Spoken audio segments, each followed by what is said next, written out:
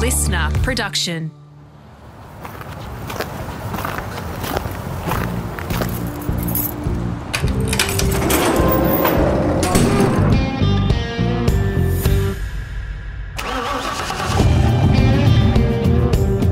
I'm automotive commentator and journalist Greg Rust, and this is Rusty's Garage.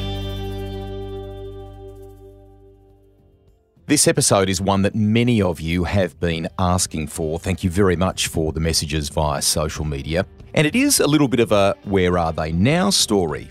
I'm at home for the recording. It's 7:30am here, so I've got a much needed morning coffee, while my guest is enjoying the mid-afternoon in his part of the world. Max Wilson has been back home in Sao Paulo, Brazil for about 15 years now, having raced all over the world.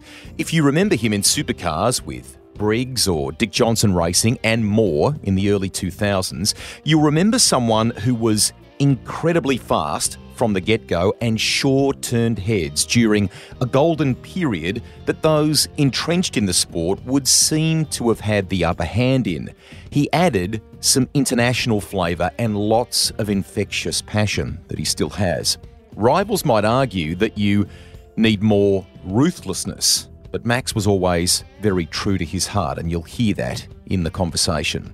What you may not realise is the depth of experience on his CV. From a door to Europe opening via Michael Schumacher's then manager, Willi Weber, the star-studded lineup of Brazilians that he raced against as a young bloke, some sliding doors moments that enabled him to race those wild DTM cars, and how daunted he was at first until some words of wisdom from a German racing star put him in the right frame of mind, turning down a Porsche sports car drive for Le Mans to focus on Formula One, winning a Williams shootout and testing for the famous team, forging good ties with Patrick Head, and a moment of realisation in Sir Frank Williams' office. Having a drive with Minardi pulled from underneath him and taking a punt on Champ Car. How loyalty perhaps cost him another season there in North America. Coming home to Brazil when the supercars chapter that he truly loved came to an end, and winning the fiercely competitive Brazilian stock car title there, plus the next generation Wilson racer and much more. Normally, as you know, I tend to start these chats with early life, but his work nowadays has a bit of a parallel with mine, so I thought we'd kick off the discussion there. Max, welcome. It is so good to catch up with you. How are you? Man, I'm better now talking to you, my friend. It's been such a long time. And actually, I'm a bit of emotion right now to be talking to you and talking about our time together back in Australia. So thank you so much for inviting me to your podcast. I know lots of people that follow the Supercars Championship will be excited about this. Firstly, we're talking to you in Brazil. That is where life is now for you. Tell us a little bit about that. And you are working, a bit like me, in a broadcasting sense nowadays on covering Formula One, aren't you? That's right, Rusty. I came to Brazil. I left Australia. I came back to Brazil at early 2008. That was just after WPS from Craig Gore. I don't know if you remember. Yes. WPS team, they just shut the doors for one day to the next. And so when that happened, I just decided, okay, I might be going back home for a while and see what happens there. So I came to Brazil, and funny enough, on that same year, I ended up doing the endurance races with Brad Jones, BJR. And I drove those couple of races with Brad, actually, which was really good fun. I just loved Brad. I knew him from the racing, but I never got that close to him. But when I drove for him, it was really nice to me, and the whole team was nice to me. And he ended up inviting me over to go back to Australia in the following year, which was 2009, to be racing for him full time.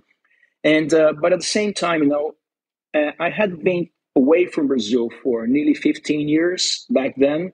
And then I decided, maybe it's better, it's time to go back home and be close to my parents, my family.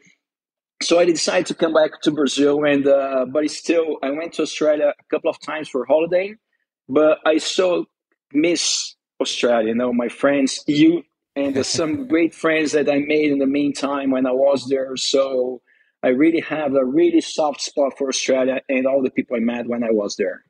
So the stuff that you're doing now around Formula One for Australian fans and for New Zealand listeners is a bit like Fox or Sky. I think it's a cable network that you are on. Is it just the hosting, Max, or you're actually commentating the F1 races as well? What are you doing? Actually, when I first started was back about 10 years ago already, back in 2014. I raced, when I came back to Brazil, I started to race in Stock Car Series. I don't know if you know this series, but it's the biggest series in Brazil. I did that for about 11 years. And I was invited as a guest commentator to be brought in the broadcast team for Formula One. And back then, Formula One was here in Brazil in an open channel and also on cable. I was doing the cable version of it, but about 3-4 years ago, they changed the broadcasters, and which is a different one today. And I'm also part of the team, but now for open TV. So free to air, good stuff. Free to everyone. So motorsport, especially Formula One in Brazil, is very big. Always been very big because of all the history that Brazilians had in F1, starting with Fittipaldi and then Piquet, Senna, and so many other drivers. So it's kind of big in Brazil, and I've been enjoying to do this. I remember, when I was in Australia, you and Neil Crompton and Larkham doing the same thing. I sort of, I think I learned a little bit from you guys. I'm trying to do my best here. I hope you learn all the good things, not the bad things, Max. Hey, that kind of leads me, because fans of the podcast would like to know how you got started. Was there a Brazilian hero for you? Was it the late Ayrton Senna? Who were the people that kind of inspired a young Max Wilson from the Brazilian side? I would say that I'm 51 today. I was born in 1972. So I started to watch F1 in the early 80s. And in the early 80s, the Brazilian driver that was doing really well was Nelson Piquet. And so was the first one for me was Piquet. I didn't watch much Emerson Fittipaldi, which was the first Brazilian to do well in F1. So I started to watch F1 because of Piquet. I was a big supporter of him. And as a matter of fact, I know him now. Wow. I met him years ago, and I live in a condo, and his son lives in the same condo as me. So we sort of, bumping each other nowadays. So, but right after that, Ayrton Senna was the next one. And Senna for me was a mark in motorsport, because I think motorsport in general, from the driver's perspective, changed after Senna. I think, he was the first one to, as far as I know at least, and I'm not saying this because he's Brazilian, that realized that to be a racing driver, you also have to be an athlete. You have to prepare yourself in different ways and different manners to succeed in this sport. And I think, after Senna, so many drivers, sort of follow his footsteps and his blueprints. And also, for sure, the evolution from back in the day to nowadays have been great as well. But Senna was, and also being Brazilian, I know that so many things he did to Brazil and to people over here in Brazil. He was the first one also that I as far as I know, that used his fame and status to help other people, which is very unique, because normally people, when get some exposure and things like this, they try to help themselves, which is fair enough. But Senna, he helped a lot of people, and the people are still being helped nowadays, almost 30 years after his passing, because what he did in Brazil. So was a guy that was great on track, and he was even better outside. So I think, for me, he was just great. Great. I mean, he, for many listening, was a hero, but I love that impact that he had on you, Max, and the things like his foundation that live on today and are doing great things today. Am I right in saying in your early childhood, before you kind of came back to Brazil, was perhaps your father or your mother working in Germany, and you spent the very early part of your life in Germany? Is that right? Actually, I was born in Germany. My parents, they lived in Germany for about 6 or 7 years, the late 60s, early 70s. So I was born there, but when they came back to Brazil, I was only 2 years old, so I don't have any memories from those days. But funny enough, later in life, I moved back to Germany only for half a year, but to drive. I was already racing. I did German Formula 3, which was the first championship that I did outside Brazil. When I left Brazil, the first place I went was to Germany. But that has nothing to do with the fact that I was born in Germany. Mm-hmm. That was actually a coincidence because in that year prior of me going to Germany, I was doing South American F3. And one of the races was a support race for F1 in Argentina. And I ended up winning that race. And Willi Weber, which I don't know if you remember him, he was Michael the Schumacher's manager. Yeah, exactly. He when I was on the podium after the race, he came over to me and he introduced himself and ended up inviting me to do a test for his team. He used to have a F3 team in Germany, which Michael drove, Ralph drove, even Jos Verstappen drove for that team, back in the day. So I ended up, doing a test for him, and he brought me over to Germany. So that's how I ended up going to Germany. Amazing. We've fast forwarded a little bit here. I want to come back to that chapter in a moment. How did you get your first go-kart? How old were you when you got it? And did you take to it like a duck to water, Max? Did it come easily to you? Actually, it was a funny thing because when I was a kid, I used to live down south of Brazil. And then when I was like 6, 7 years old, in Brazil was very popular for kids, like a mini buggy kind of thing, yeah. which has nothing to do with racing, but I wanted one of those things. But when I was 10 years old, my family moved to Interlagos in São Paulo. We were from down south, we came to São Paulo, and we moved to Interlagos. So I lived less than a mile from the racetrack itself. On my 11th birthday, I woke up in the morning as every kid, expecting a present or some nice gift, and there was nothing. I stayed quiet. I went to school, when I came back to school, nothing again. And then I remember my mom, she told me, let's go to the supermarket to buy some groceries. I said, all right, let's do that. And nobody gave me even a happy birthday or anything. I was very kind of sad, going to the supermarket. When I came back, there was a go-kart in the garage of our house. So my dad gave me a go-kart and a helmet. And that's how I ended up, starting with this go-kart thing. Before that, I used to go with my father to watch some races.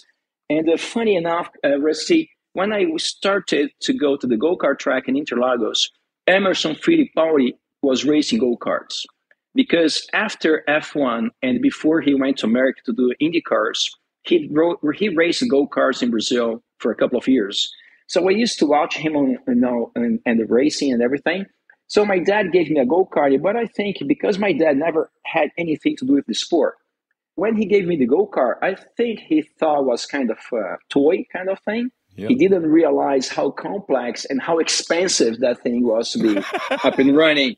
So it was not a very good surprise for him, but that's how I started. Amazing. Who were the kind of other drivers? I mean, you mentioned Emerson. That's huge. What about some of the other drivers around you at the time? Because there's so many, Max, that kind of came through in your era there. I mean, you're great mates with Luciano Berti. Who else would be in the mix there?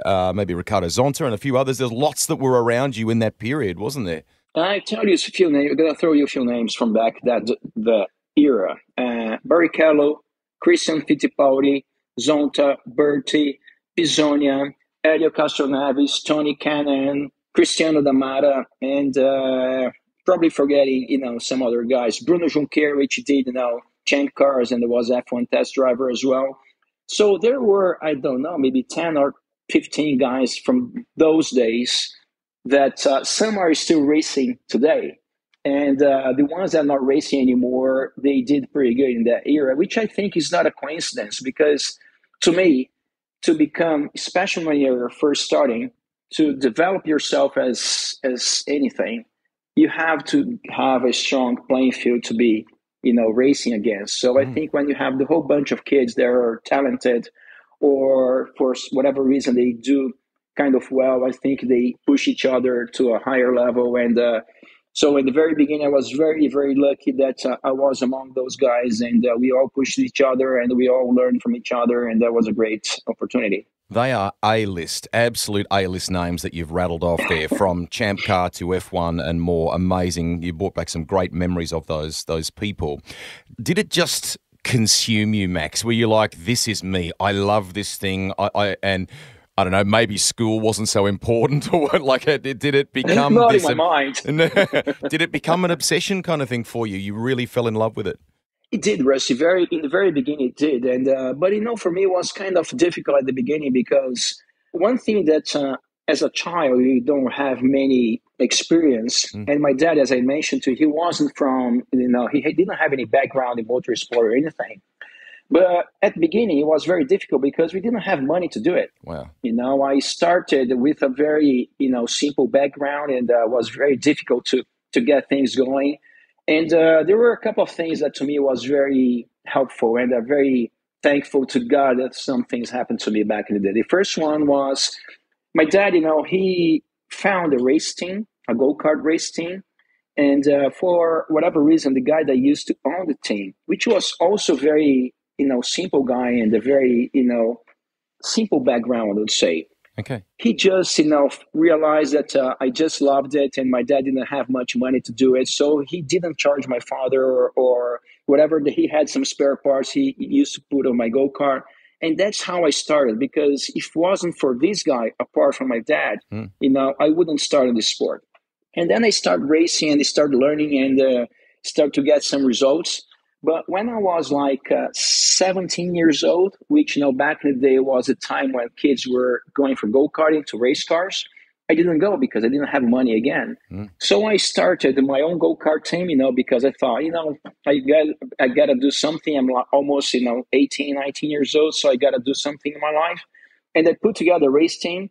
And one day I was testing some go-karting and doing some things. And there was a guy there that I never met before. He came to me and tapped on my shoulder. He said, listen, he introduced himself and said, listen, I got a kid on my team. He also had a race team. And his father saw you drive around here. And he asked me if you could teach his son, which, back then, Rusty, go-karting or motor sport, there was no coaching or Coaches, anything. Yeah. And I heard that. I said, man, that doesn't make any sense. How can I teach somebody, to drive? And, but, I ended up, accepting. He paid me some money, which back in the day was very important. With this money, actually, I bought my first car, my road car, which I still got today. What is that? What did you buy? What was your first car? I send you some pictures afterward, but it's like a Volkswagen. It looks like a Golf, Volkswagen. But in Brazil, the name is Gol, like go from soccer, Gol. And that's my very first car. I still got it on this day. Awesome. Keep going. So coaching sort of helps you to keep building, I guess, yeah? Actually, I was coaching this kid, and after a year, this kid's father, I don't know if he was, thankful to my work or whatever, he put a Formula 4 team together with this guy that first contacted me to do this job. So that's how my transition from go-karting to race cars happened through, coaching a kid in the go-kart days. Must have been immensely hands-on for you, Max, learning about what the kart and then the car needs. And then separately, I guess you're starting to learn about the business, aren't you? Because it's a business. You have to understand how to look after sponsors, get them involved, maybe contracts start to become a thing and so on. How eye-opening was all of that? Now, that was so, helpful, Rusty, and so important to my career, even to these days, because when I first started to do that was the first time that I was like in the other side of the wall. Sometimes I was driving and sometimes I was taking care of the team. I was teaching, my driver and doing things that really taught me a lot about the sport. I started to work in the side of the sport that I never really had much, contact with as a team manager or team owner or, teaching and paying bills and doing things like this and understanding, how people's mind work when they're trying to do some, learning something or when they're frustrated about something or happy about something, which, in motorsport happen every moment. So it was really, helpful for me to learn a lot about a lot of things. And so that part of my life was a good foundation for me to keep on going on this career, on this journey. So you get this, I think you said Formula Ford, right? Does that then with the establishment of the kart team and so on, does that get you inspired about maybe I can go to Europe, maybe I can pursue something here in a dream sense? And how did you start to piece all that together? Actually, the first time I realized that, I might make a a career out of this if I have some, some luck and if I work a lot. Even before that, because I raced only go-karts in Brazil, and the most I went, as far as go-kart racing is concerned, I raced in Argentina, in South America, some countries around here. But I knew some drivers from Brazil, like, Barrichello, Fittipaldi's, and so many others that they went to race in Europe, World Championship and things like this, and they did it right. And I was doing it right against these guys. So back then I realized, okay, I see that I can sort of defend myself in Brazil. I can defend myself about, against people that are racing abroad in a very strong championship worldwide, and I can race against them. So back then, I realized, okay, I might have a chance if I work hard and if I do things right. And from back then, I also, got inspired by so many other people. I'm going to give you an example. In the late 80s, early 90s, when these things were happening, as you know, I like fighting. I like, yes, fighting. Martial arts and yeah. Exactly. And back in the day, I was a big fan of Mike Tyson. And one day I read an interview about Mike Tyson. He was saying, every day I wake up at 4:30 in the morning to train because I know that none of my rivals, they do that. And for me, that message was, man, if you want to get something, if you want to get somewhere, you got to do better. You got to work harder than everybody. And for me, especially because I was in a sport where money was very, very important. And on top of that, I didn't have any. So I had to work harder again. So I tried my best. I did so many things to get as ready as I could get for any opportunity. So, for instance, when I first raced Formula 4, my very first race I won because not because I was more or less talented than anybody. I think because I worked harder and I tried harder and I wanted that thing so much, and I knew that was the hunger, Max, the hunger. Yeah, every single opportunity could be the difference between keep on going or finish. So for me, I had that from the very beginning, and that's how I still operate, even in different things like the broadcasting thing. It's a different sort of environment, but I try my best as well because that's how I was, built up, I think. Let's just deviate here before we continue the timeline of your racing career. The fitness thing, the martial arts thing, that interests me. Firstly, a funny story for our audience. You and I and Mark Winterbottom, when we went to China for supercars in 2005, I think it was, and the producers of the TV coverage said, hey, we want to get a bit of the culture and we want to try a few different things. Let's do some stories. And I said, hey, why don't we get Max? Max loves martial arts and things like that. I had just at that time got a black belt in Taekwondo, and we got Frosty as well. And the three of us, we went to a kung fu class, didn't we? It was awesome. That was a great day. Actually, I found that footage years ago when actually copy on my Instagram because that day was so good. I mean, it was fun because we were doing something that we liked, exactly, especially you and I. Yep. But I was with friends, I was with you and Frosty, which we were all mates from work and from the motorsport and the V8s. So it was a great day, great memory, and it was a great opportunity to do that in such an amazing place like China. So it was good fun. Yeah, but you've always loved fitness, and clearly fitness is still an important thing to you today. So you've talked about the kind of gravitation, if you like, to the fighting side. Is it jiu-jitsu? Is it what is the thing that really you were doing to enhance your fitness on the racing side? Actually, I started, doing martial arts before I started racing. Back in Brazil when I was a child, well, today is not like this anymore, but back in the day, judo was sort of, compulsory in primary school. I don't know if you know that Brazil is the biggest Japanese community outside of Japan. Okay. After the Second War, a lot of Japanese came to Brazil. So there are a lot of Japanese people, especially in São Paulo where I live. So judo was my first, contact with martial art. And judo was so important for me, even in motorsport, because there's a lot to do with balance, and leverage and things that use, very different things. And also, as far as driving, you sort of, use that thing as well. From judo, after I did some kickboxing, for a few years. But my daddy wasn't a big fan of fighting because he was scared of me getting hurt and things like this. And also, I loved it, but I couldn't compete because I was racing already, which was my first, it was the priority back in the day, and it still is. So I just did it because I like it. And I did that on and off for a few years. When I went to Australia, I also, found a Kung Fu, studio back in Gold Coast. Gold Coast was very close to where a Visco office was, just behind that. Okay. So I used to go there. And actually, I drove my Sifu, which was my teacher, to his wedding day. I drove him to the wedding, and that was fun. So good.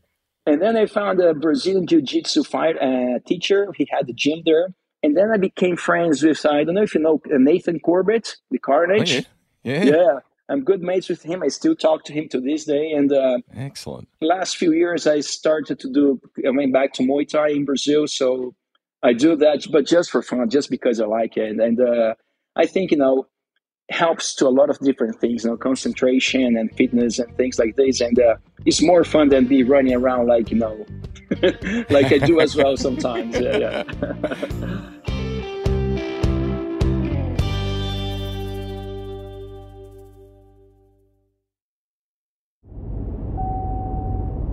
Max has been right around the world, and he has been lucky enough to capture the hearts and minds of Australia.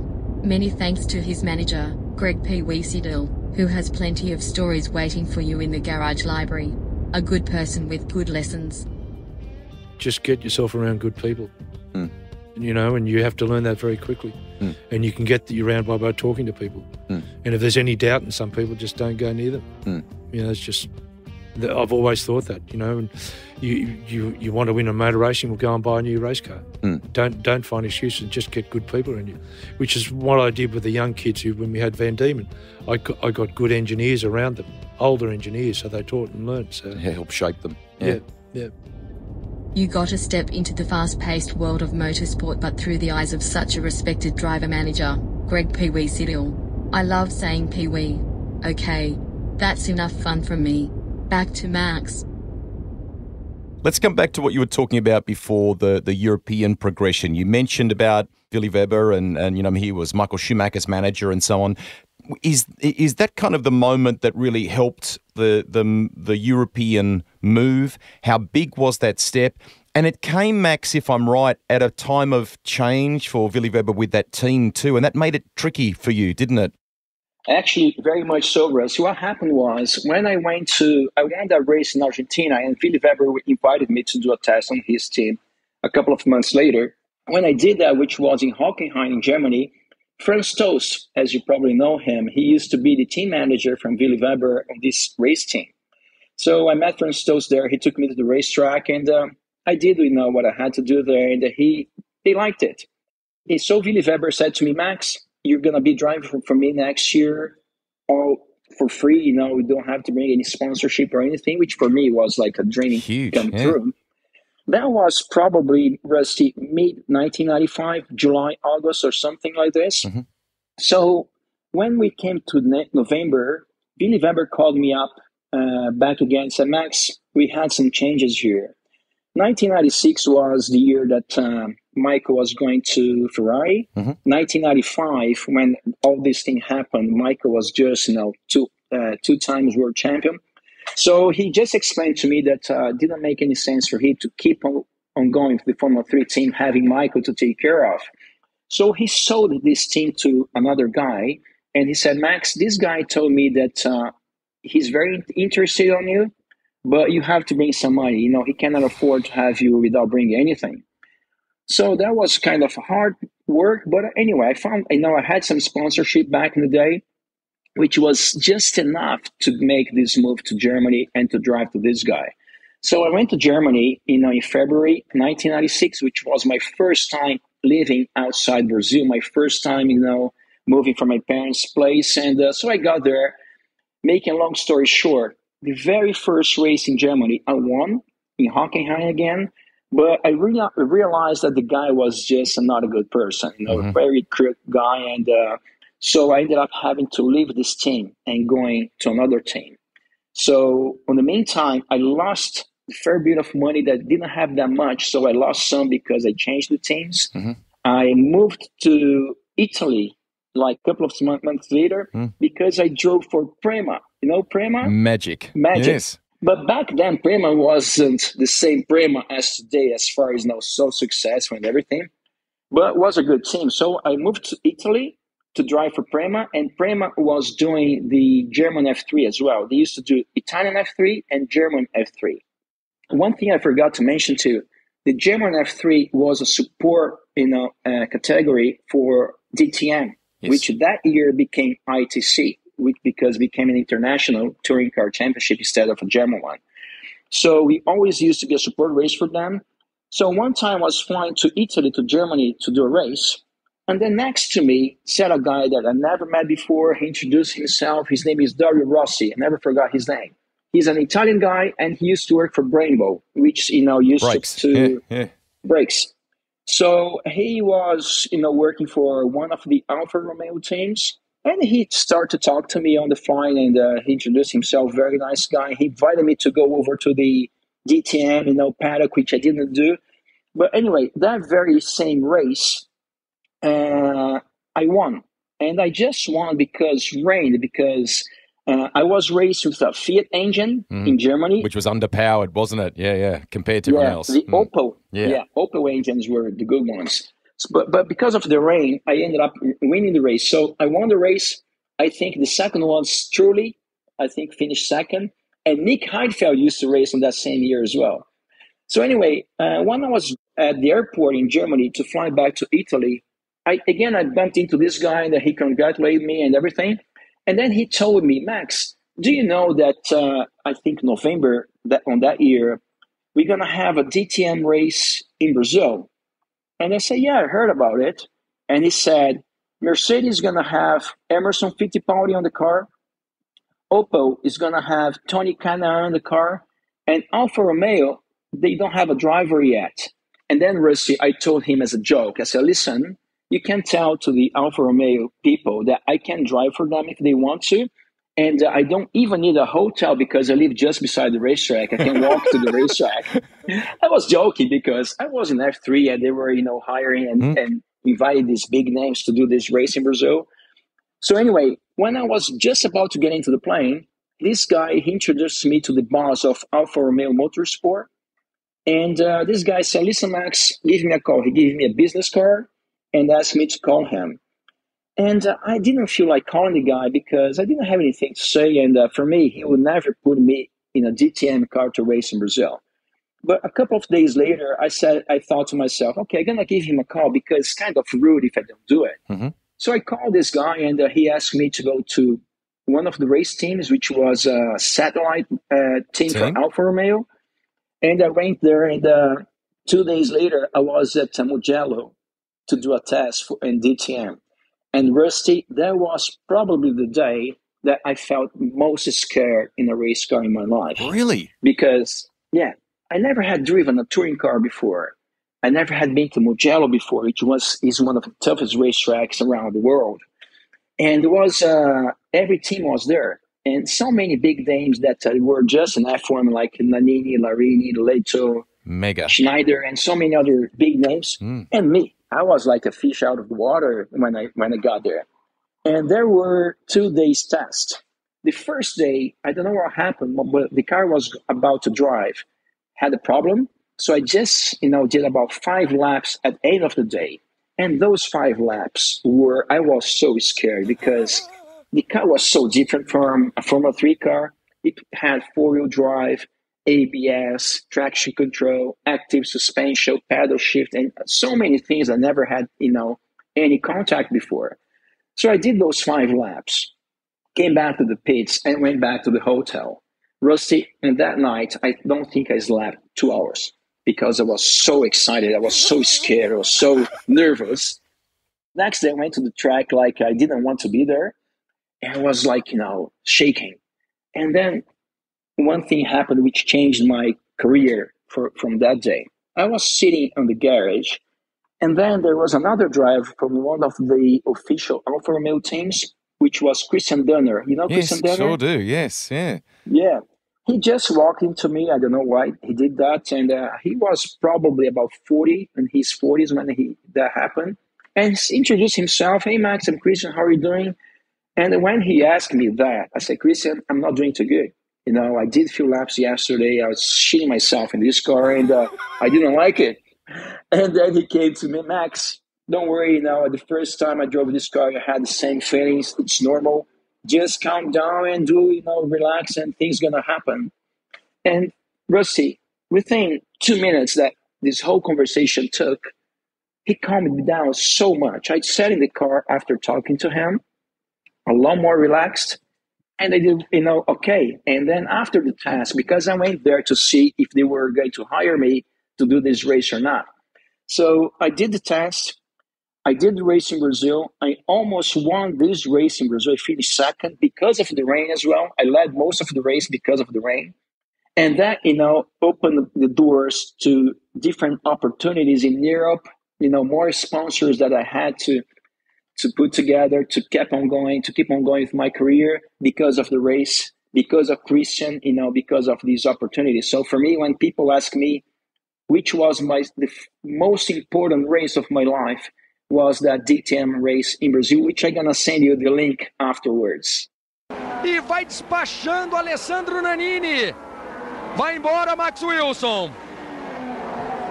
Max Wilson é o líder. Olha o Larini também escalando o pelotão. Ganha mais uma posição. Mate, that is such a good story. And the thing that I love about that, Max, is it's a moment in time that all of the preparation in the world couldn't have helped in some ways. It was a bit of a sliding doors moment. Christian Danner exactly coming in to talk to you, offering you that piece of advice.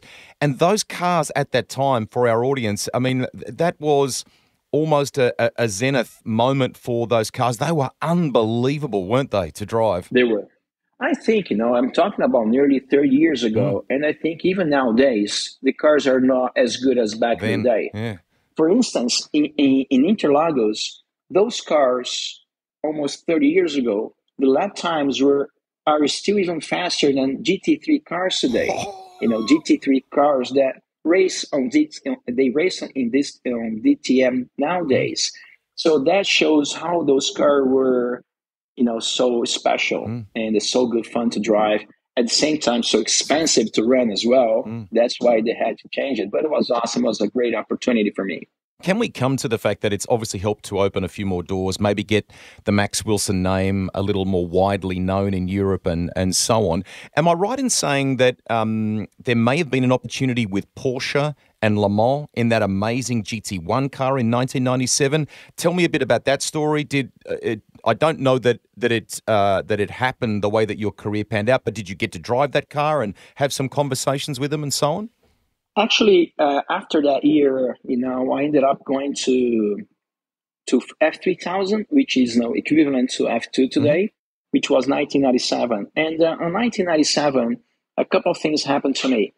First off, I had the opportunity to be like a part of a shootout to be a Williams test driver, and I also had the opportunity to become a Porsche factory driver in GT1. And there was a manager, a lady actually, her name is Kay Wilson, sort of my last name by coincidence. And she's a lady from England. She used to work in one of the Porsche teams for many years, a team manager. And I met her, in England when I lived there. And one time she came to me and asked me if I was interested to become a Porsche factory driver for GT1, which was a great, opportunity. But at the same time, Rusty, I wanted Formula F1. 1. Yeah. So I thanked her and everything, but I said, listen, I have this goal in my mind and I want to keep on working on this. I appreciate the offer, but maybe later in the future.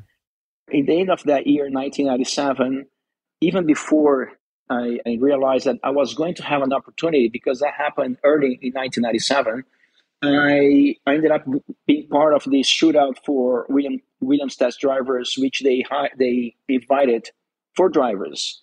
Myself, Juan Pablo Montoya, Nicolas Minassian, and another guy called Soyu Ayari. Montoya and myself and Ayari we were doing F3000, and Minassian was doing F3 in the British F3, which was very strong back then. And the team that he was driving for had Renault engines, and back in the day, Williams were also running Renault engines. So we all been part of this shootout. They were going to pick 2 drivers out of this 4. So they did a lot of different testing with us, and physical and things like this. And also we drove the car, which was the best part of the program. And I had this opportunity. I made the most I could, to try to get the job, and luckily enough, they picked myself and Montoya. So that was awesome. Take us there. Where was the track when you got in a Formula One car for the first time, and what feeling did that leave you with? I mean, here's this kid from Brazil who didn't have a heap of money, who rolled the dice and went to Europe and found a way, made a way, and you're getting to drive a Formula One car. Actually, before they got to us, the racetrack, they took us to like a physical gym back in Austria, because all the fitness center for Williams was in Austria. And that's where everything started. So we were there for a couple of days, and I thought to myself, all these gym hours that I put in my life has to be good for something. And I remember, I wasn't like to try to show off or anything, but I remember there was a couple of things that happened that today I remember, which was funny. And then there was one time the guy said, okay, you're going to have 30 seconds and I'm going to see how much push-ups can you do. And I asked him, with 2 hands or 1 hand?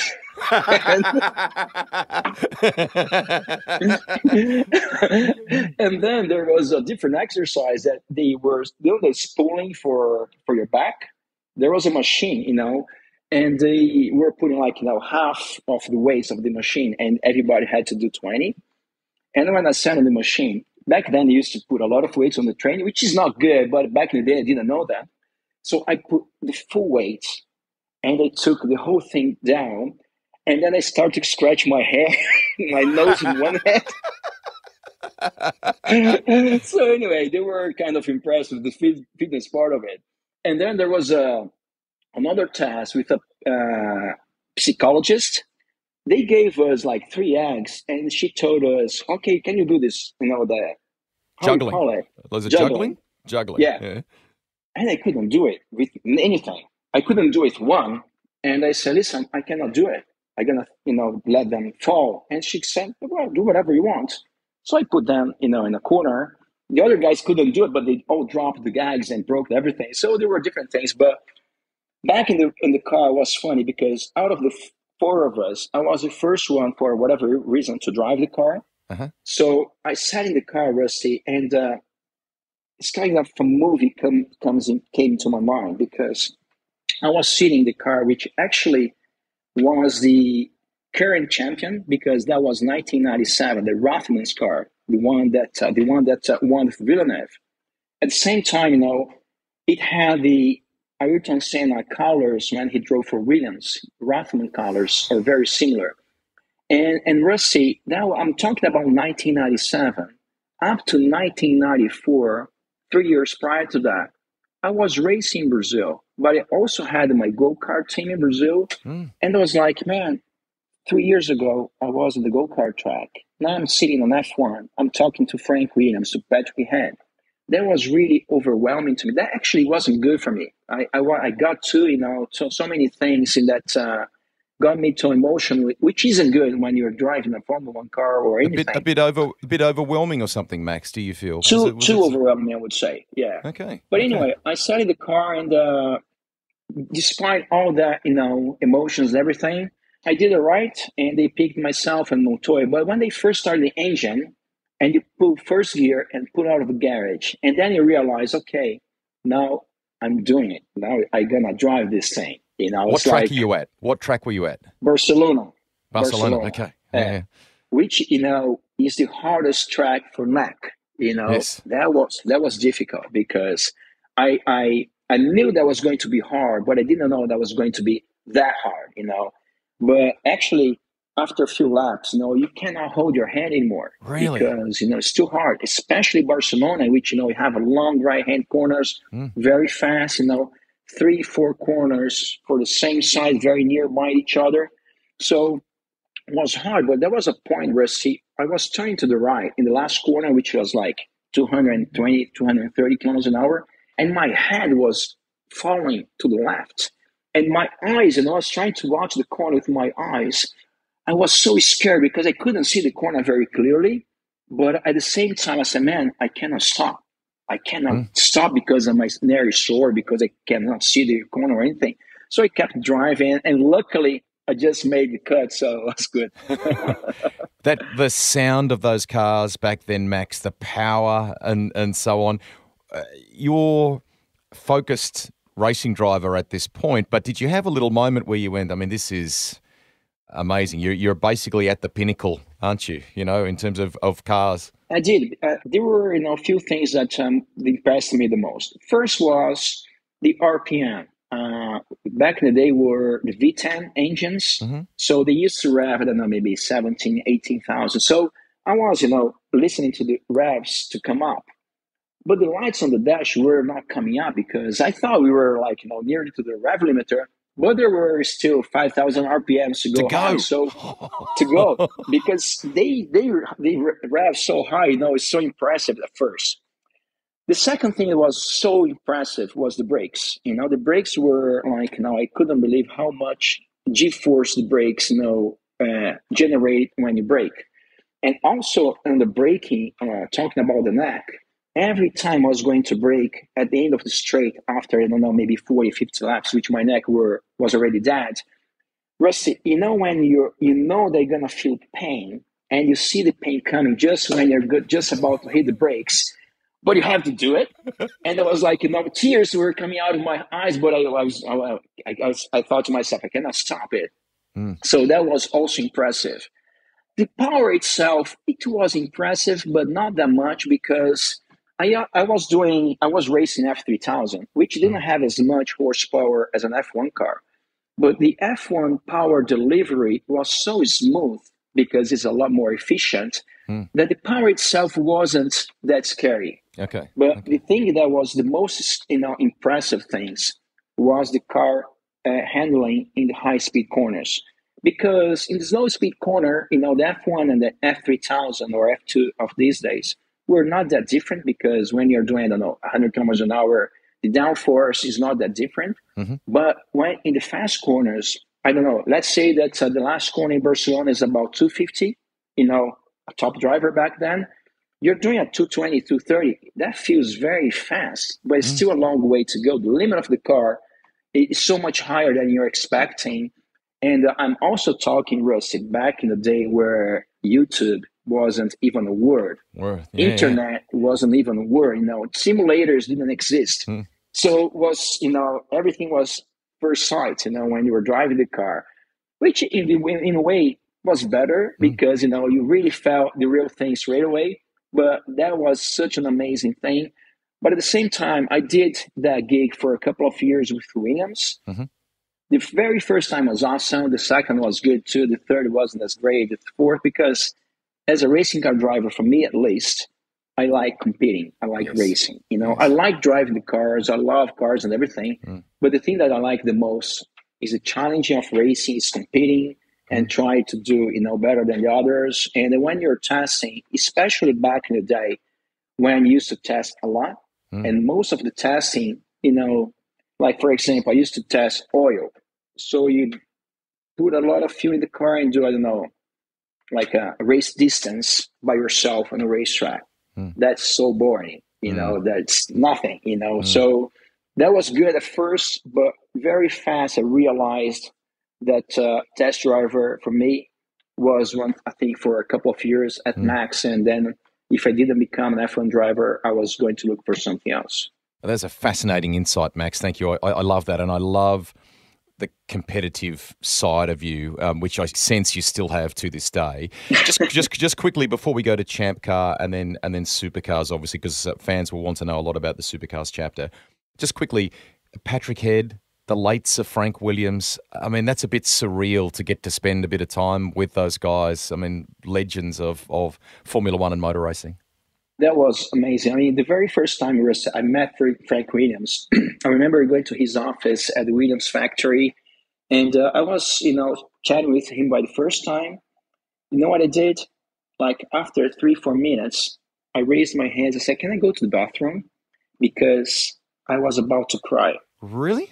I was like, I was talking to that guy that I just saw on TV, looking after Piquet, Senna, Mansell, and Prost, and all those guys, and he was talking to me. And Rusty, as I said before, a couple of years earlier, I was at a go-kart track, with my team. So that thing for me everything was so overwhelming. But anyway, Frankie I was very emotional to talk to him, but I got to tell you, he was a hard guy to deal with. Really? I didn't spend much time to him, but he was hard. He was difficult to deal with. On the other hand, Patrick Hayat, that at first I was scared to look at him because he looks very grumpy and not very friendly. But at least to me, he was such a nice guy, so sweet. And Patrick, funny enough, back when I met him, he was married to a Brazilian girl, which used to be Ayrton Senna PR. She became my PR afterwards. Wow. So I knew her. So I spent a bit of time with Patrick back in England and also back here in Brazil, because they used to come to Brazil for holidays and they used to go to a beach near São Paulo. So I spent a few moments with them over here in Brazil, back in England as well. So Patrick was such a nice guy and so much knowledge and so much passion about what he did. And I can only say that I'm very thankful and very grateful to be, to have the opportunity to spend a bit of time with those legends of the sport. I remember Patrick, a funny thing that happened once, I went to Goodwood to drive an F1 car. And I drove, the current F1, that was 1998, the Winfield F1s, with the Winfield, the Australian cigarettes as Rothmans. And I also drove a 6-wheeler Williams with 4-wheel on the back. I don't know if you had seen this car before. Yeah. Which actually, the car I drove had Alan Jones' name in the car. Yeah. That car actually never raced, but had 4 wheels on the back and 2 on the front. So I was there, and they started to rain at Goodwood, as it always happened in England. And the car only had slick tires on and the tires from the 80s in the car. And I was like, man. And the guy from Williams, he came to me and said, "Max, whatever you do, don't crash this car. If you crash this car, Patrick's going to kill you.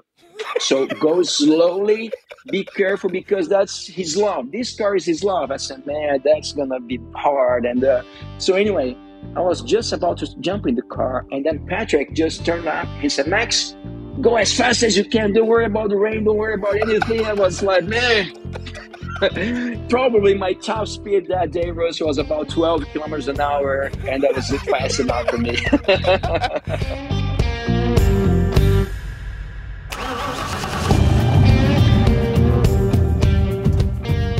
That's the end of part 1 of my feature ep with Max Wilson. He is so good, isn't he? So passionate. Some good takeaways for young racers in this one too, around work ethic, get up earlier, work harder than the other competitors, enjoy the journey and see where racing takes you. Most importantly, keep working on ways to open doors. We haven't even reached the supercars chapter yet. I know many of you are keen to hear some reflections there. That is coming up in part 2, which is in the Rusty's Garage Library and good to go for you right now. How a shy racer meeting John Briggs and Tony Longhurst for the first time made him realise that a move to Australia was the right one. Feeling like the Aussies and Kiwis might have been trying to intimidate him in season 1, and a funny story about squaring the ledger involving Garth Tander. Plus a fear of helicopters and how a last-minute trip up the New South Wales coastline left Max thinking it might be his last. Plus winning the Brazilian stock car title and a whole lot more in part 2 of Rusty's Garage with Max Wilson.